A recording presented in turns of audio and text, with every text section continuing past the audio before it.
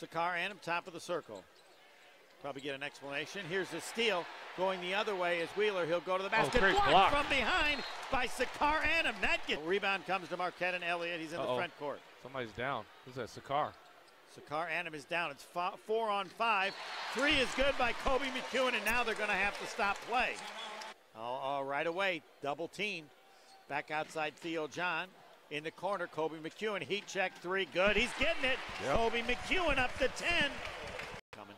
Has it about 12 feet away, back to the basket. Further out to Howard. He'll try a 3, good. And I mean, there was somebody to the side of him. Draped all over. Left side, 25 feet away. Now the give to Brendan Bailey. Open 3 left side, he missed it. And off the side of the basket, Marquette gets it, and Elliott banks it up. Elliott, wow. Countered in a foul.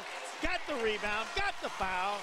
And Marquette trailing 43 to 30. It's a great defensive set by Marquette. Yeah. Even before the missed shot. Yeah, Purdue got the shot they wanted, but it's just good defense. Theo John inside, shoots and scores. Oh, they're going to count it too. Foul. It keeps getting better.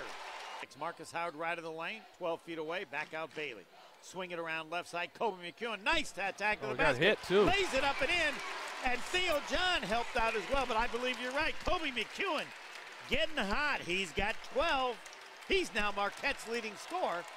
5:28 for the game. Koby McEwen, top of the circle. Further out right, Sakar Annam tries a 3, good. He was determined to shoot, a quick catch and shoot. Wheeler was on him and he still gets it back as they swing it around now outside right to Hunter. Splits a double team, lost the ball. Theo John has it, falls down, and Gill still gets it to Marquette. Trailer is McEwen, he'll bring it up. Game time, Marquette has never led. McEwen to the free throw line. McEwen with the dribble now deep in the corner. Up top to Sakar Annam. He'll pack, he'll penetrate, he'll float, he'll score. Exactly what they needed right there. With the first lead of the game from down 18 late in the first half, Marquette run. He's not that dangerous out there. All right, Marcus Howard, 16-footer fadeaway. Pure, sweet. Tough shot. I don't like how quick he took it. But, I mean, it is Marcus Howard. How do you feel now? That's it. That's what I said. It is Marcus Howard. 11-0 run by Marquette, up 8. This is the second free throw. Marquette by 10. 7.5 seconds left. Hunter will try a quick 3. That misses. Backboarded that in. They'll stand and cheer. You'll hear the buzzer.